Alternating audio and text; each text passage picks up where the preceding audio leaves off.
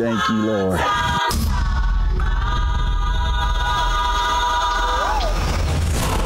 This is part of what they call the old country, right? Earth was all made the same time, but there was people here inhabiting this part of the world long, long, long before North America.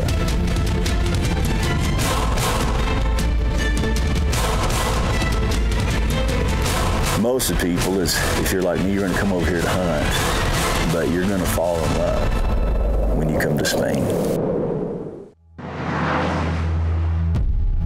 Say when. My name's Colorado.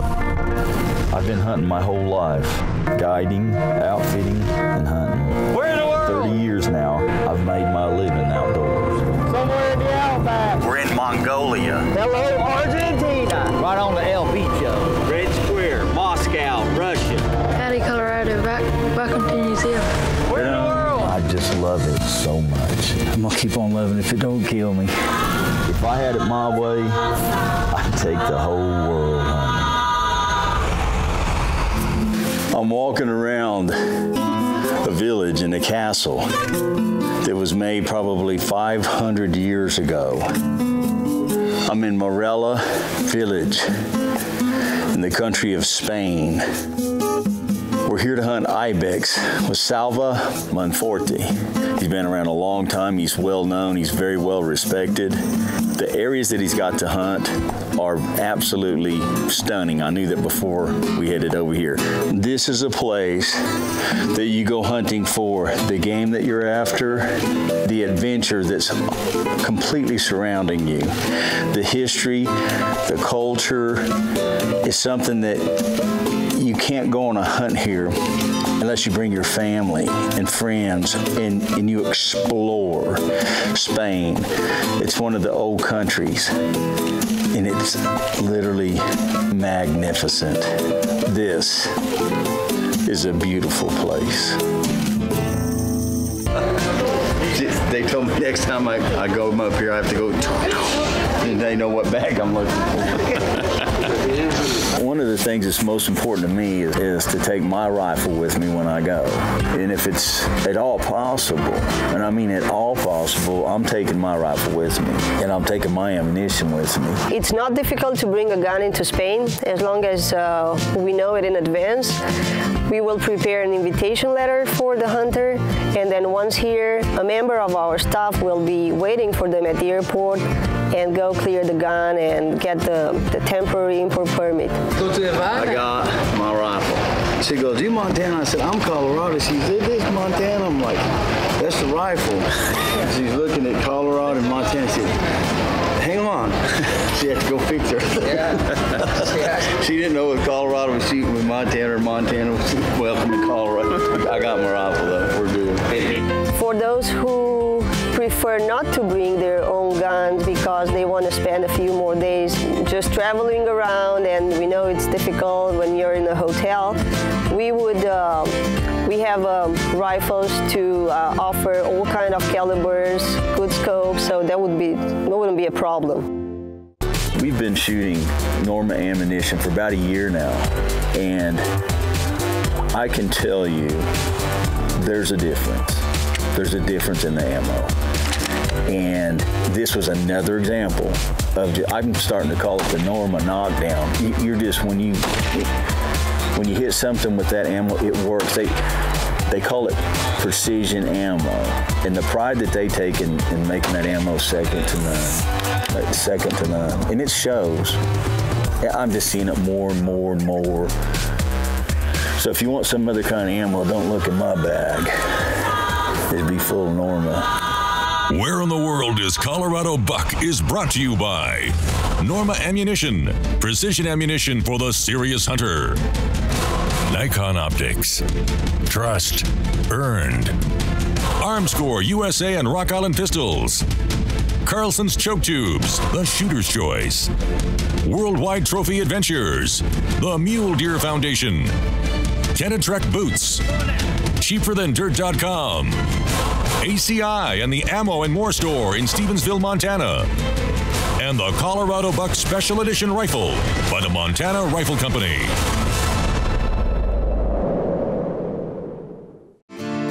This segment brought to you by Norma Ammunition. Precision ammunition for the serious hunter. One of the neater things is driving through these little villages. And when you go through these, they're almost like alleys. Instead, when you run into somebody's got to back up. That's all it is to you. You ain't getting through. Somebody's not getting through unless somebody backs up. We went to one up here. I'll never forget this. There's 3 people that live in the village. 3. There's one farmer and 2 brothers that own a bar. That farmer must make a heck of a crop to support that bar and both those bartenders. There's nobody else in town.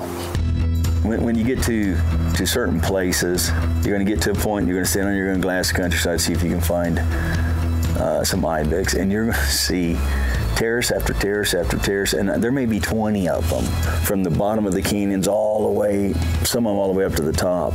It's an agriculture thing. The other, it's a fence or a boundary. And then yet another is they used to use them to fight behind when the wars was going on. This is part of what they call the old country, right? The earth was all made the same time, but there was people here inhabiting this part of the world long before North America. Because of the age, a lot of these villages and these houses, beautiful homes, they're abandoned.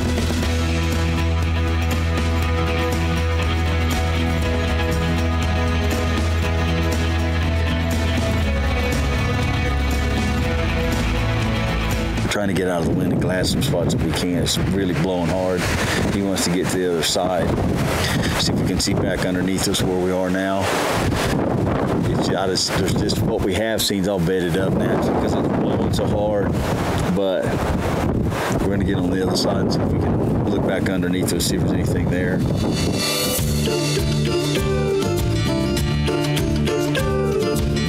We were up top hunting this morning, and the wind is so severe you can't even glass. You can't hardly get anywhere to sit down and glass without moving around. So we've traveled to the bottom of one of these canyons. We're going to walk the bottom of the canyon, glass the canyon walls, which are just solid rim rocks, and hunt from down here, see if we can't have any, like it's just too windy up top. So, you ready? I'm ready. You? I'm right behind you, man.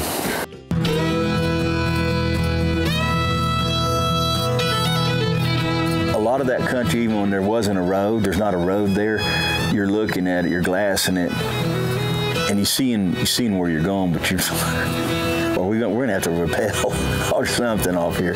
Everywhere that we went, there's little hidden trails, and we walked them. Sometimes we'd end up in the bottom of these canyons, but we'd always end up on a trail, an easy to walk trail. I mean, it's fun. It's like a pathway that if you like to hike, you'd go hike on.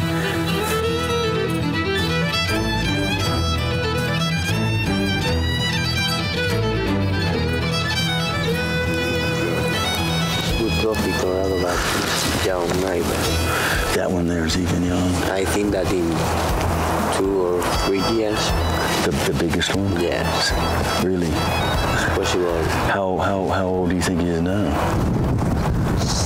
9 years old. Really? And when you're walking in some of those canyons, you can see where hundreds of years ago somebody built something. Right? A little ledge with some stones so they could walk across. Can you imagine when you're walking through there over the last hundreds and hundreds and hundreds of years, the people that lived there, how they dressed, what they ate, the way they lived. When I say you're going to fall in love with the food, it's just one of the things that you are going to fall in love with. They take pride in it. Like how the decor of it, the way it looks, not just the way it tastes, but the way it looks.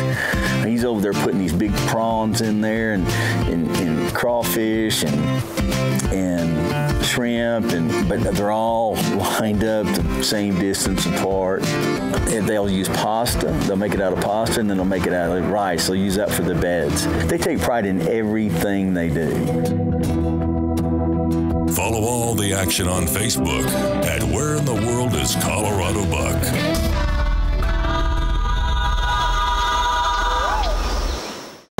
This segment brought to you by the Montana Rifle Company, makers of the Colorado Buck Special Edition Rifle. There's castles all over the place, okay? One of those is Morella. It's one of the most stunning things you'll ever see. And it dates back to, actually they started working on Morella in the year 714.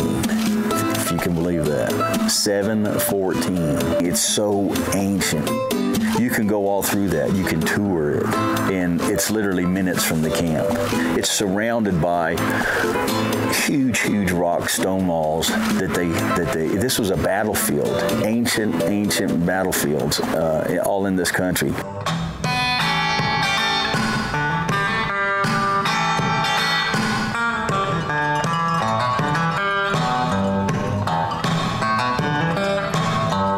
The terrain is definitely steep. It's absolutely beautiful, and it's stunning is what it is. And when you look at it, there's a fear factor that jumps in. We're going to have to climb this stuff to go hunt these ibex.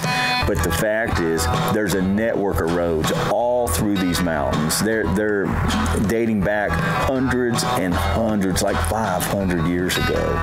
Incredible drive just to get to here, but this is the end of the road. So we're going to hike from here straight up, literally, and get up on the top of that before we can glass these big basins and bowls. It's beautiful. It's steep, but it's beautiful.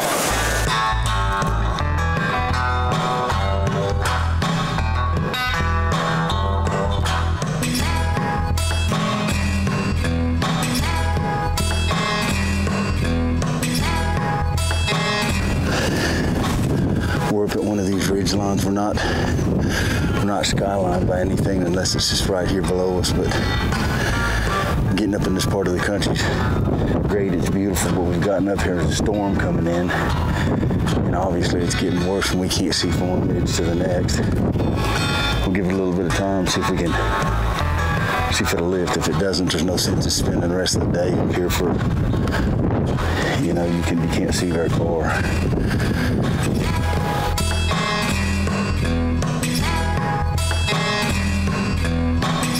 This is just mountain hunting. When we take off one place, and whether it's one way, you get up here, it can change just like that. So, and he spotted a young ibex over here on a rock. Some of the places you see him is just like mountain goats back in North America. A couple times I'm ready to we're gonna have to get somewhere. This is gonna be all day. And we're very close to the Mediterranean Sea. As a matter of fact, when we're hiking some of these mountains, you can glass and see the ocean or the sea. You can see it from where we were. That proximity with these mountains to the sea created all this different weather patterns. Actually, the Mediterranean Sea out there, it doesn't seem like you're this high and above all that, but you are.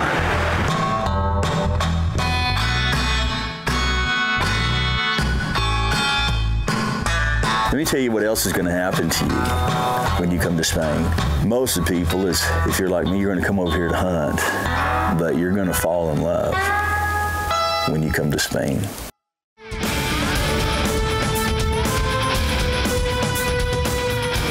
All right, morning 4. We're from talking to Manola, we're going to walk off of these ridge lines down here and glass best we can. It can't make up its mind whether it wants to rain and blow or be nice and sunshine. It's 1 minute it's one thing, 1 minute it's the next. So until we can see what's going to happen, we're going to ease off the sides of these ridge lines and glass. Kind of trying to get out of the wind here.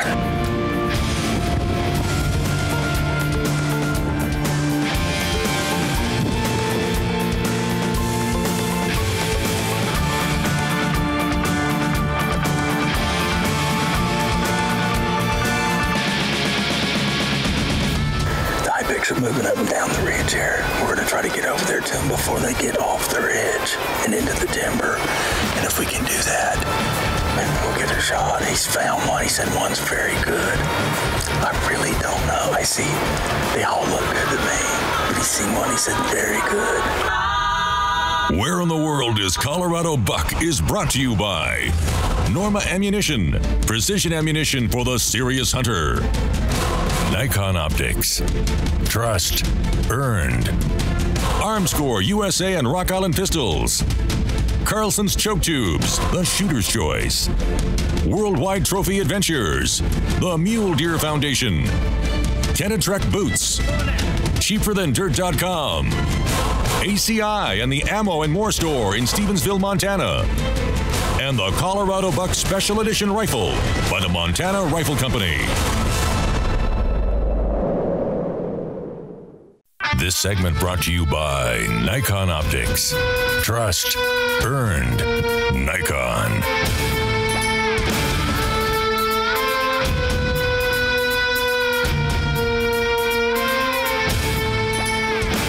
The sun's coming up here pretty quick. We're gonna try to get out of here and move over this into the next drainage. The ridge is below us. So we're gonna ease over there and see if we can get in position. I just hope we can get close and get it close enough where we can see him moving in and out and get a shot. Ready?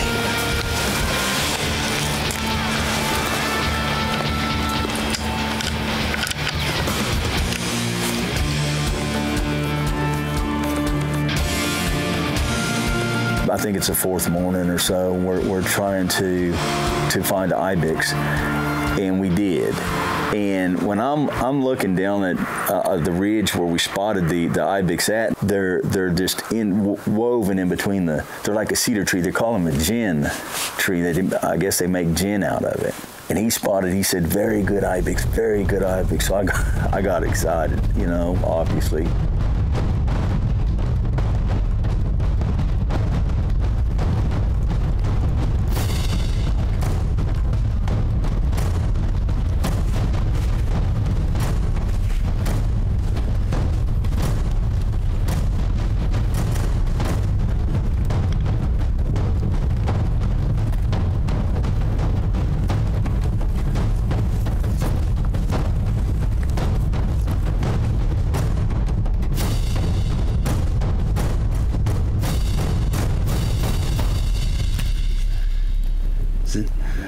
You got him? He's down. Shoot, yeah. He's down. Oh my God, I can't believe it. I can't believe it. I do not believe this. Hang on. Is he up? Okay, should be right there. Oh my gosh. Thank you. It's a good one, yeah? Yeah. There he is. Just a second. Yeah, he looks good. Congratulations. All right. Nice ibex. Thank you, my friend. Thank you. All right, we're good. Rifle's good. There he is, boy. How sweet is that right there? How sweet is that right there? How many years I've been dreaming about coming to Spain? How many I've been dreaming about coming to Spain and hunting these ibex? This is the first one. There's 4 species of these here that you can hunt. This is the Beceite. Yep, I was saying it right in Spanish. Beceite Ibex. Beceite. That's close enough, ain't it? All right. So anyways, there he is. How old is it? How old is he? 12? 12 years old? How sweet is that? But this was a very good one, and I asked Manuel, you know, how you can't tell when you go to a place and you haven't hunted something a lot, the size always. This one ended up, I asked him how good is it, very good one, and he said yes, it's a very good one. So we made a play on it and was able to get a shot, and thank goodness it worked out right. You can feel the history in Spain, very, very old. There's some of the buildings that still stand out here date back to the 1600s, they say. And I mean, you can see it, feel it, and just when you're here, you know you're in Spain. It has that feel about it. Lord willing, I'm going to be back here time and time again. You see me mucho more time-o. Good, right? The last day we get an opportunity to go with the locals. So I'm in. If it's a hunt, you know, I got invited, I'm in. So we're going on what they call a driven hunt for a wild boar. And the wind's blowing 100 miles an hour. You couldn't hear a dog bark if it was in your hip pocket. We ended up with the hogs going out another end of the canyon. We was out of the excitement.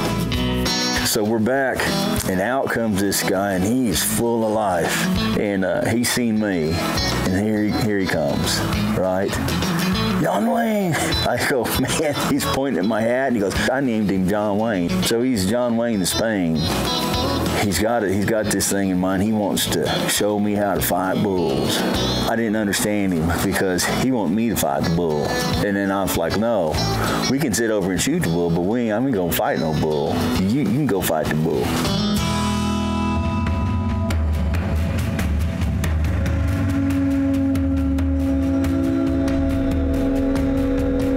Closed captioning provided by Rocky Top Outfitters. Book your hunt with Colorado today at HeyColoradoBuck.com. We'll see you on the hunt. John Wayne. John Wayne. John Wayne of Spain. John Wayne's down. He got me. He got me in the butt.